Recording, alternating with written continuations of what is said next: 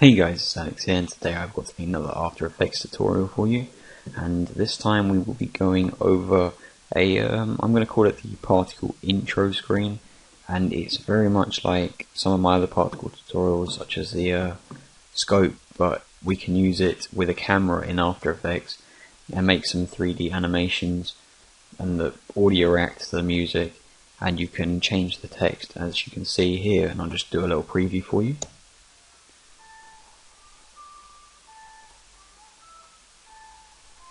So we can make it scoop round here with the camera to then reveal the next text.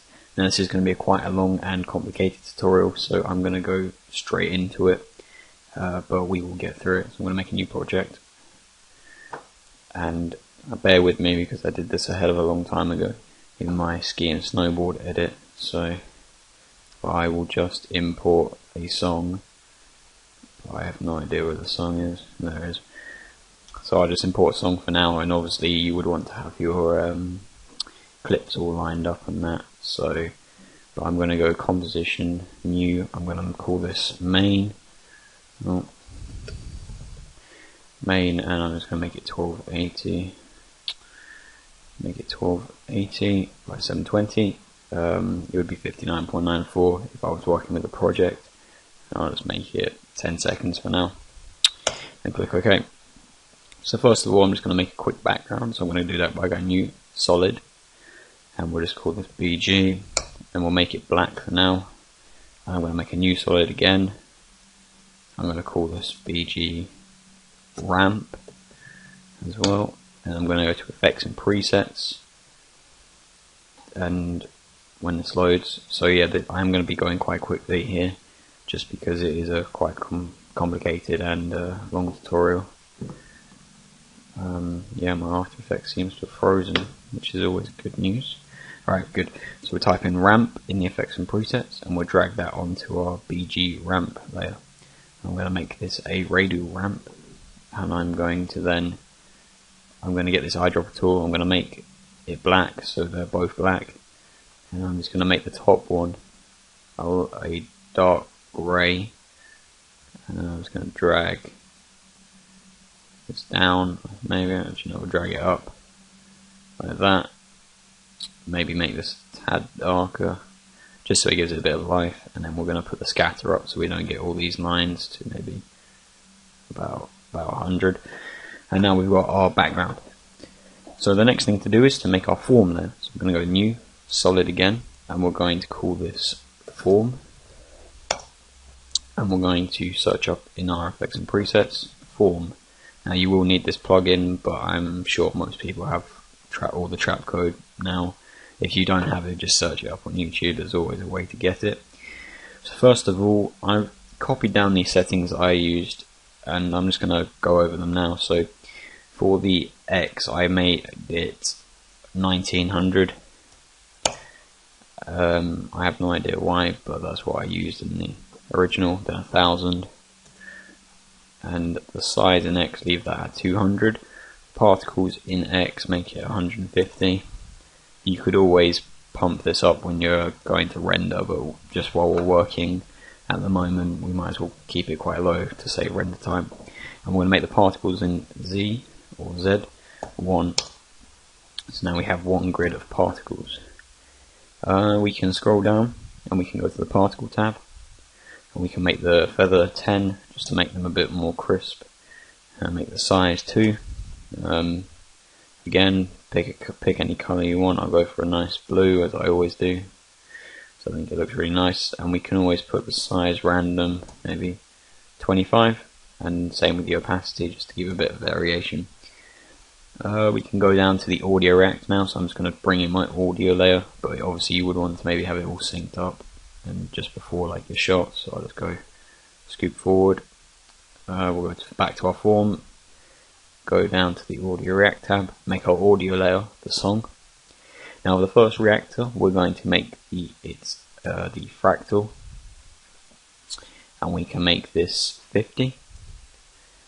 You won't see much change because we haven't actually gone into the fractal field yet and changed some of the settings.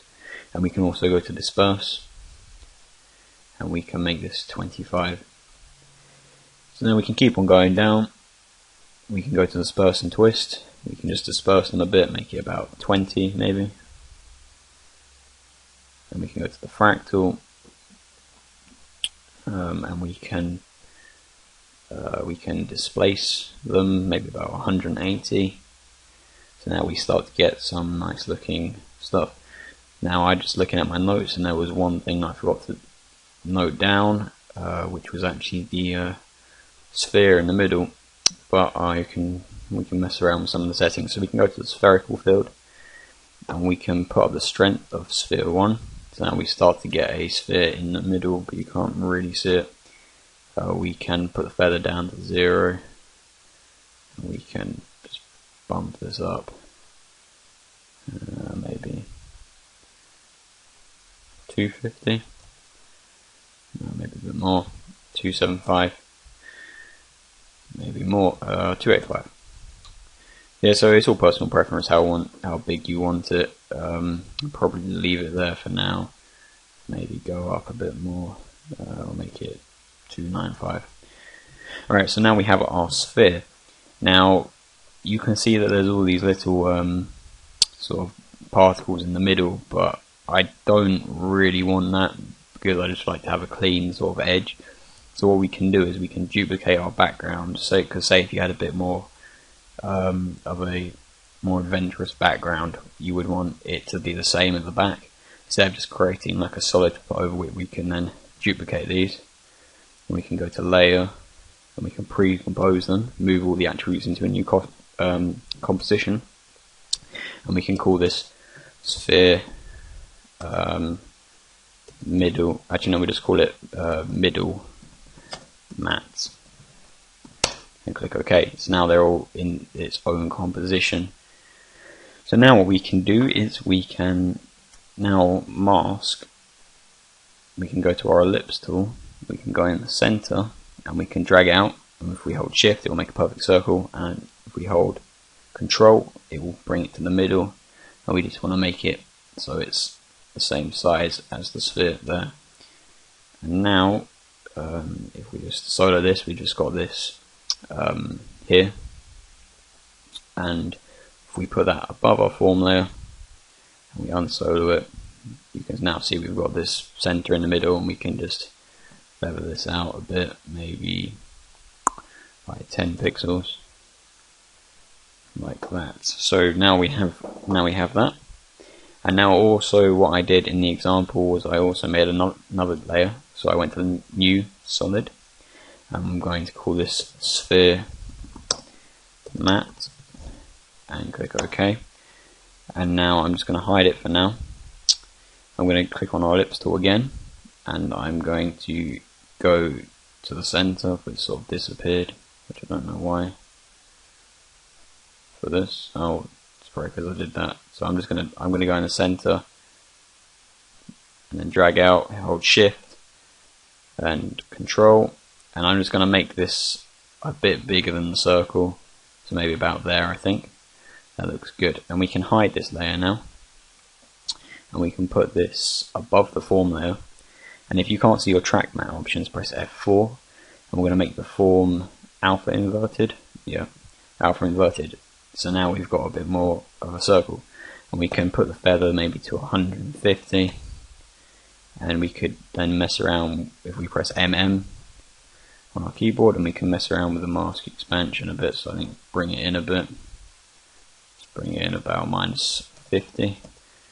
It's all personal preference, but I think that looks, maybe a bit more actually, maybe -100. Yeah, that looks good. So now we have that. So now all these particles are audio reacting to the music, and we can now click F4 again, and because we want our mattes to move when we add the camera, we want to make them a 3D layer. So we'll make that one a 3D layer, and also our composition there. Okay, so now we can make a new text layer,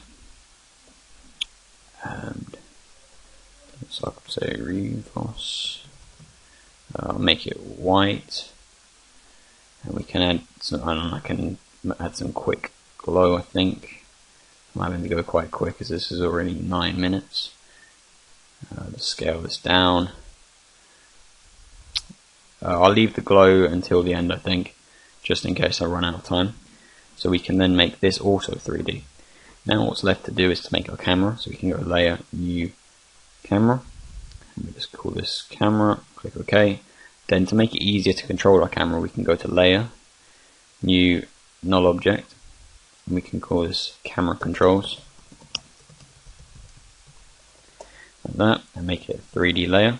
And then we can parent, with using the pigwit tool here, the camera to our controls. So now what we can do is, we can start to animate.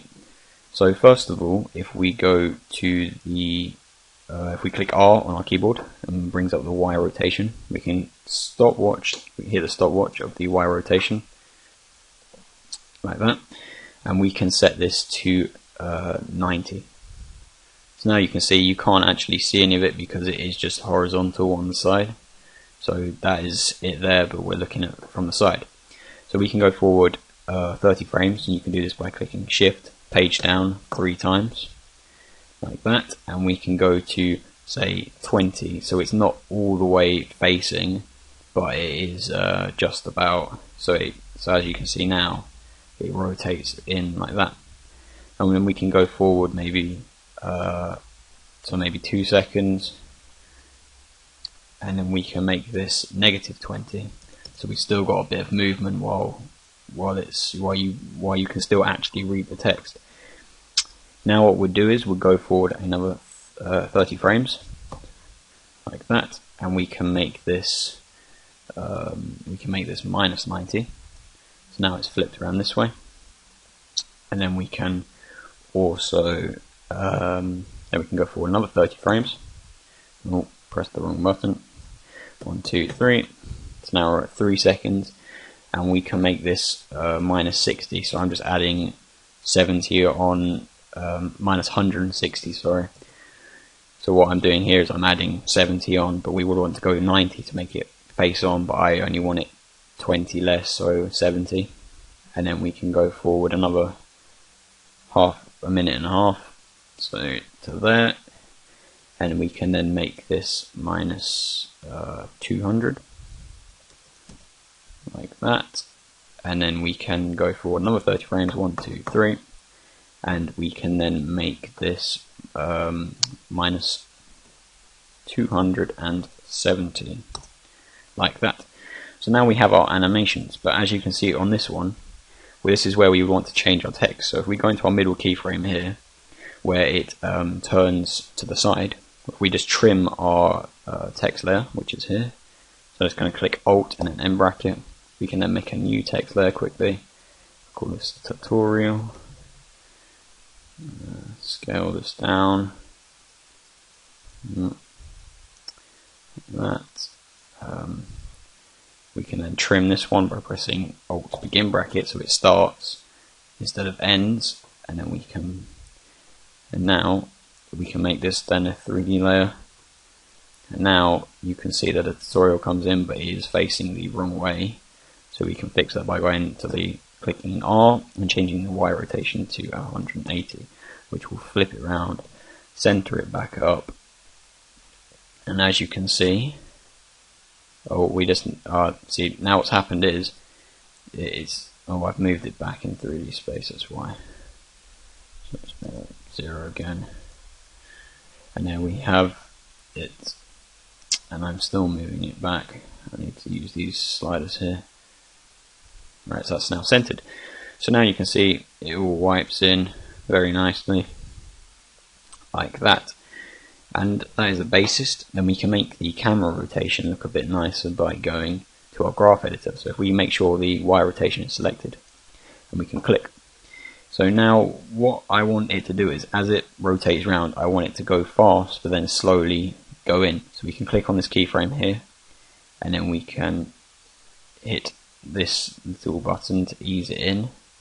And we can just drag this pulley. So now what's happening is it's going fast, and then it just slowly slows down. And then we can do the same, but this time we want it to go fast out. So we click this one, drag it out a bit, and we want it to ease in here. So we can click on this keyframe, ease it in, pull this out, We want it to go fast out, so we can ease it out by, oh, wrong one. Click on that keyframe and then ease it out like that. That will just make it a lot more fluid and a bit nicer. Now I've gone over 15 minutes, which was my target, but I might as well just carry on now.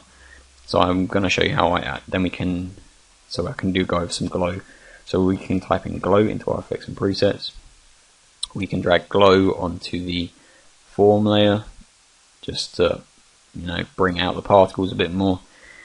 Then we can add glow also onto our text layers.